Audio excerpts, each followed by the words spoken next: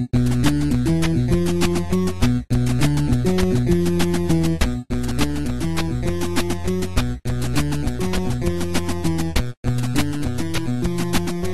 is up, everybody? This is Beetle5, and I'm continuing on with Resident Evil 7 and the DLC of Banned Footage Nightmare. Now, unfortunately, while I was recording this, I had a bit of an issue with my microphone, in which case it did not capture any of my audio during the play.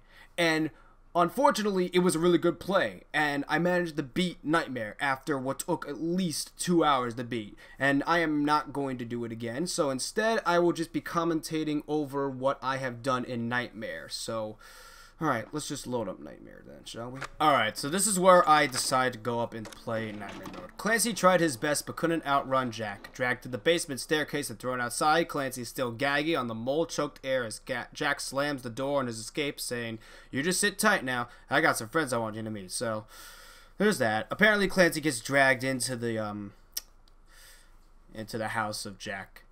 So, there's that. I'm expected to see more of Clancy and more of the DLC stuff. Surprisingly, he survives. Now, basically, when I'm playing this, I treat it very much like zombies, like COD zombies in a sense. So, alright.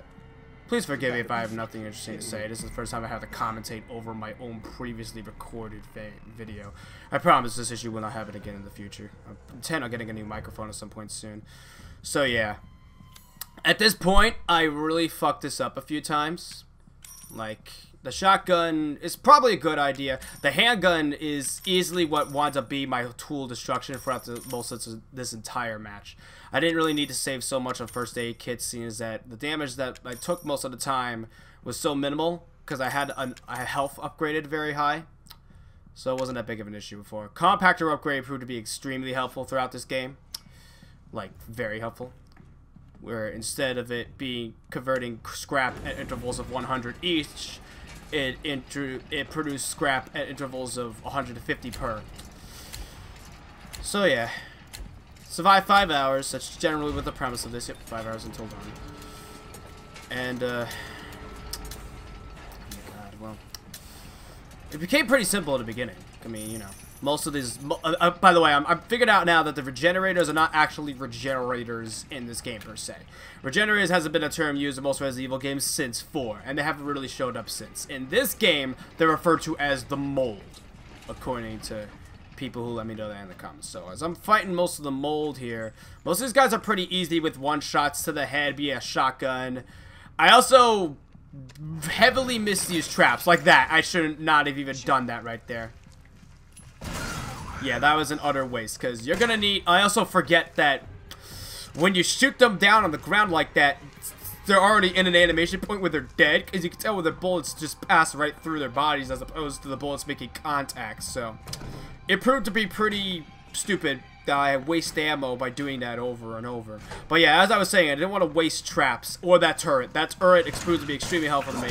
Guarding was always a very important factor that I was always panicking on, really, because I found myself easily surrounded. This area didn't prove to be too much useful to me.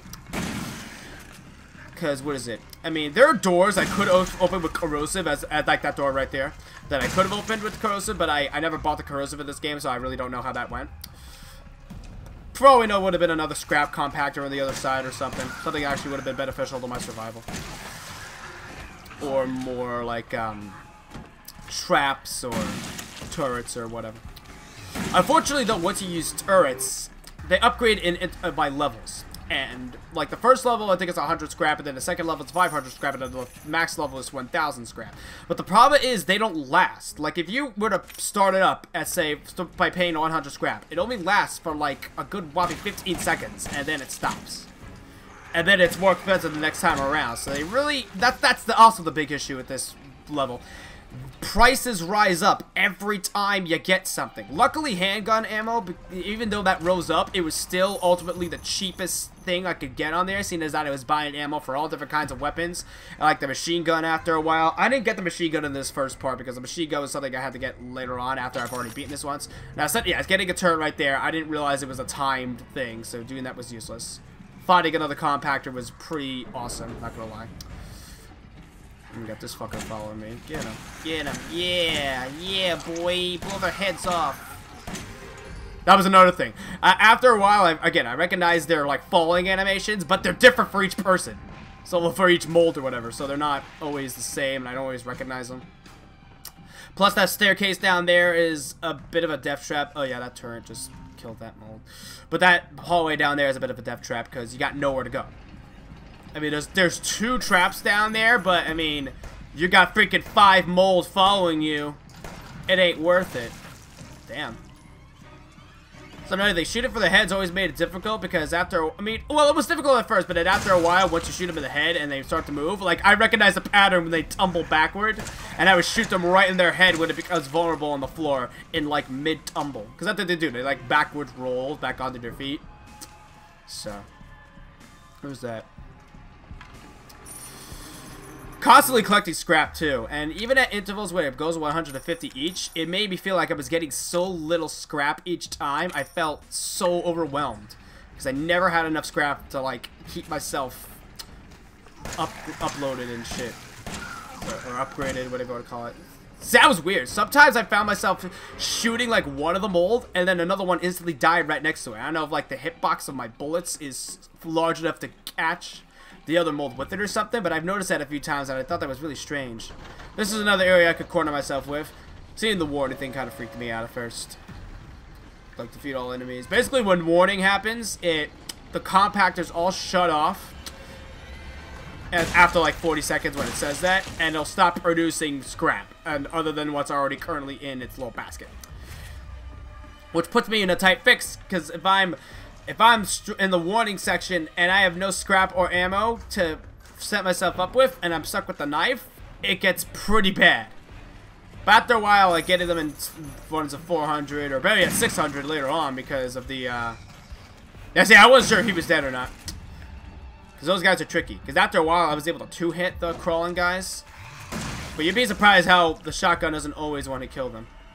That was the issue with the shotgun. I eventually stopped using it because it 1-hit kills shit in the beginning, but later on, you'll be lucky if you can 2-hit kill something with the shotgun. Also, getting trapped in this room is not a good time. Yeah, he's dead. I wasted... Okay, yeah. That's... I fucking wasted 6 bullets on that one guy. I'm not dying down here. Yeah, that's kind of what I felt like I was saying to myself a few times, too, in that game. Also nice. Every hour you get a good amount of scrap. So it's always nice. I know there's a point in here where I stop talking because I just start to casually kill these guys left and right. Gun upgrades were also big. Like, I shouldn't have wasted on shotgun upgrade. Should have continuously kept upgrading the handgun. That was the one thing that really mattered the most. Alright, so I'm pretty sure this is where I shut up. I'm just going to skip over now to round 3 because I believe that's where something interesting happens. So let's go over to round 3. Alright, so this is the part when I am really in deep doo-doo right now because I am pretty low on scrap and I'm low on ammo of almost every gun, or barely out of ammo for most of the guns here. Pretty determined. Yeah, no shotgun ammo, 10 bullets left in a handgun, and a knife. I think we're near, at this point I'm nearing the last enemies section. Still not really saving my bullets, having a big issue with that. Still didn't upgrade my compactor, which was really foolish of me. So now is where we should be moving into the last enemy warning. I continuously pick up scrap over and over to no avail because it's so minute and may as well not even get any. Although handgun ammo is what kind of really kept me running.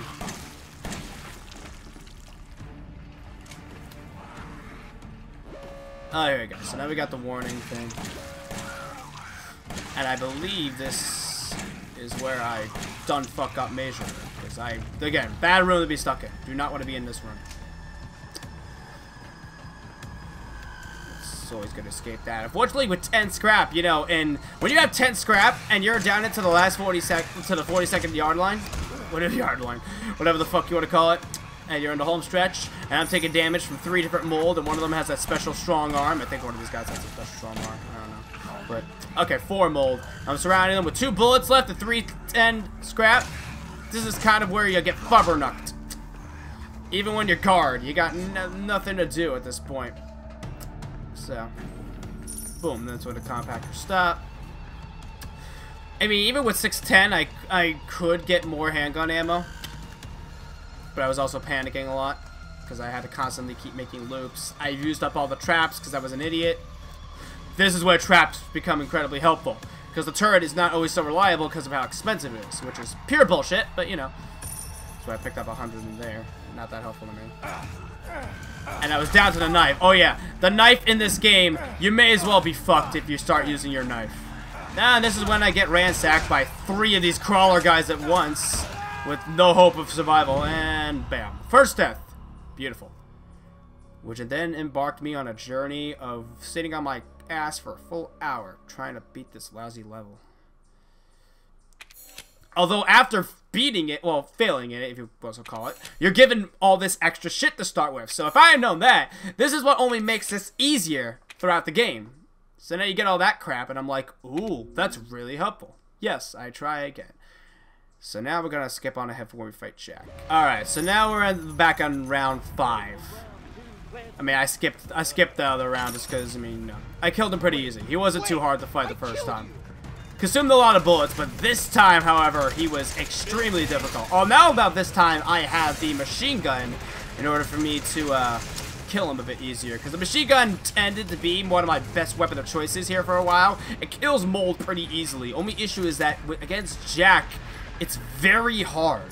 Because it's a gun that you can't really aim. And as you know from the first time we fought Jack in the story mode, when he uses the giant scissors, yes, you have a chainsaw, but in the beginning you have your guns. And his giant scissors freaking block bullets. So when you have to aim right down the middle with a machine gun, which recoil sends you the gun all over the place, it's very difficult to nail him in the head.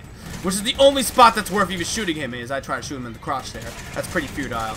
Not even aiming down on my sights, which is a little foolish, because after a while I started to aim a bit better with this gun, but even then it was still pretty difficult. Not really exactly the best weapon of choice to fight Jack with. 150 scrap didn't do me too much good in this scenario. I think I was... Oh yeah, this is where I had the idea to use the grenade launcher on Jack, which was unfortunately not a smart idea. Grenade launcher in this game is actually a bit of a letdown. This is when I realized I majorly fucked up and that I had to replace the fucking an empty gun with the grenade launcher. Nearly slid by Jack right there after being closed in from Jack and mold. But yeah, trying to find a safe spot to hit tab and freaking go and change my gun so that I can use the grenade launcher as opposed to an empty shotgun or an empty pistol.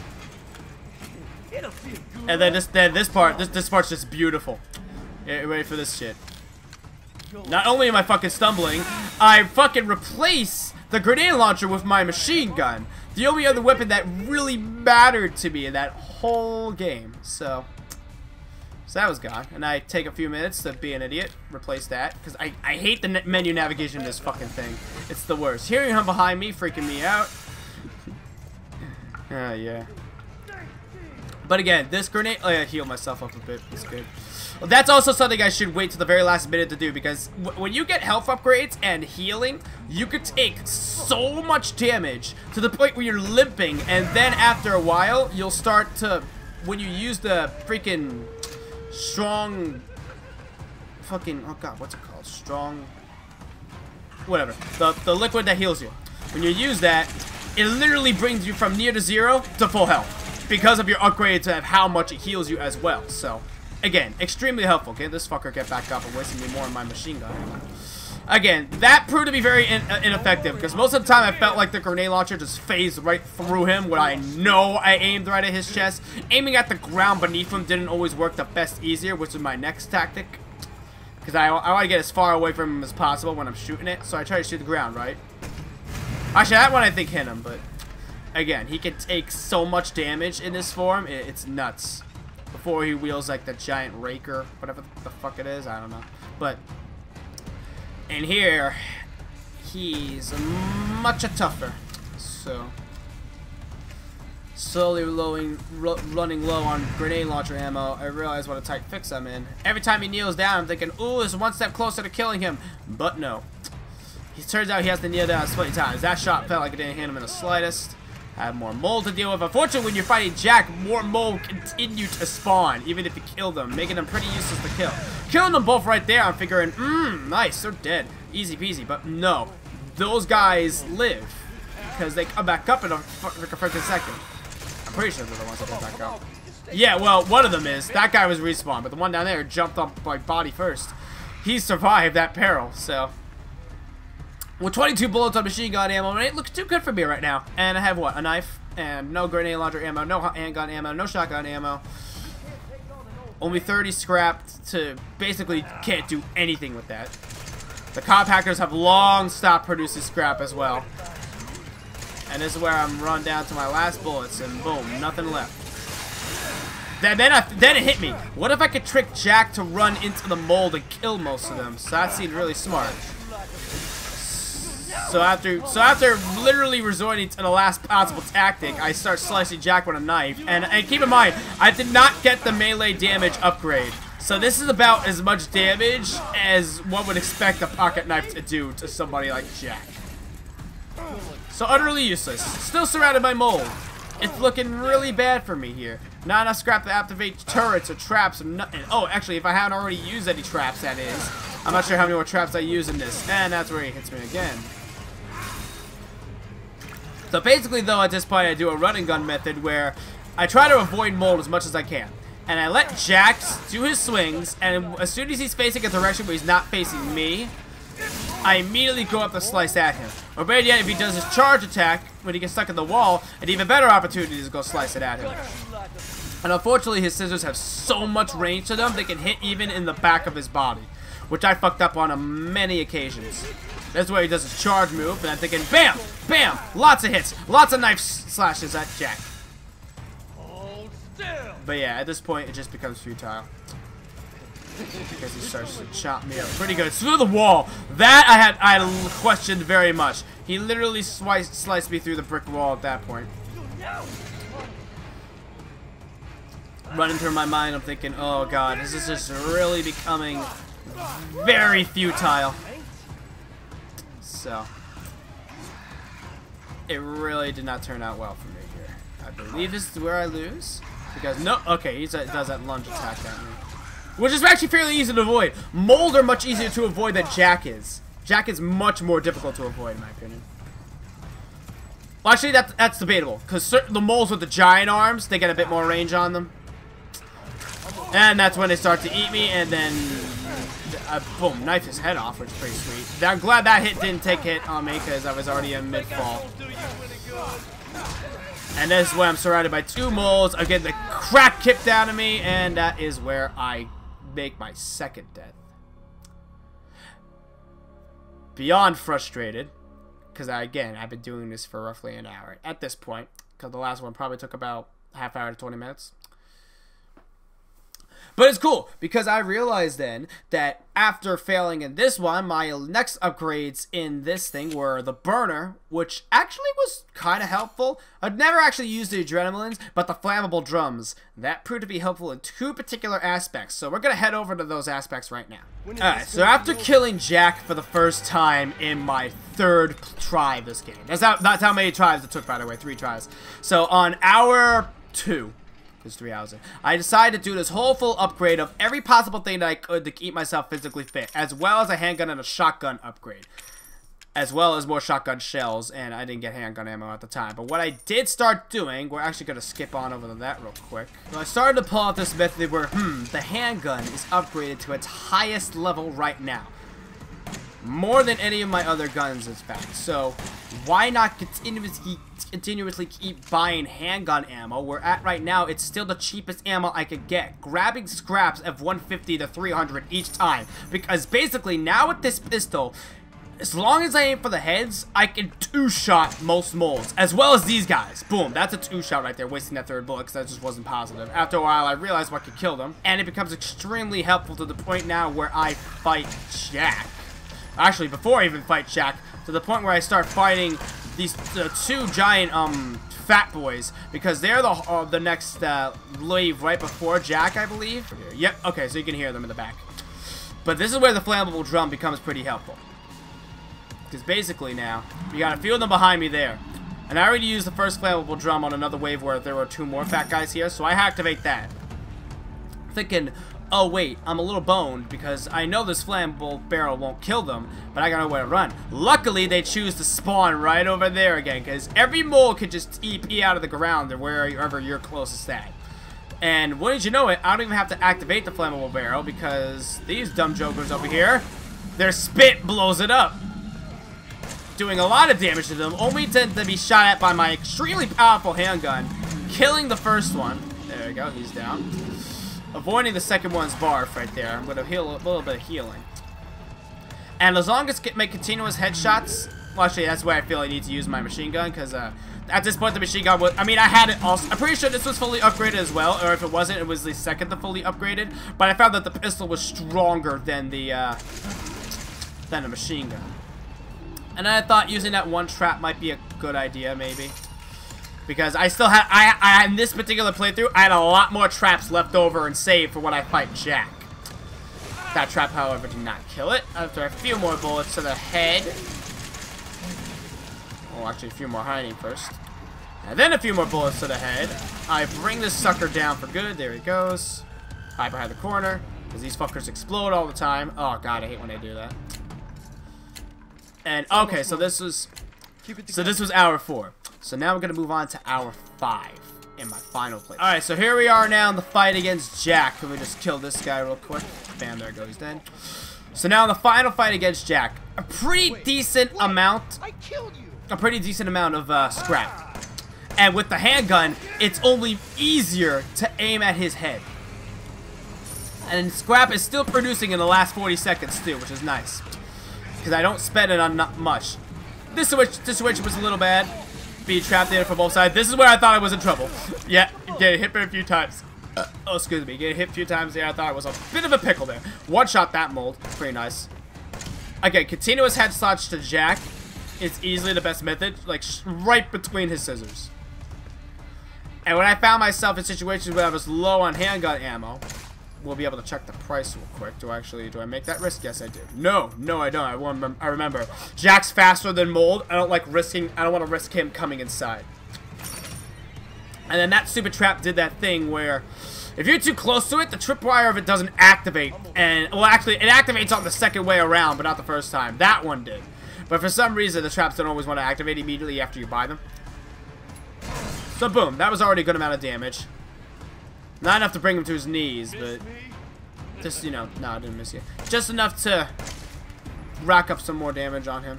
Mold continuously keeps spawning. At this point, you just gotta ignore them, or better yet, if you're sure you're not gonna miss with the one-hit headshot, just do that, just so you can get them out of your hair.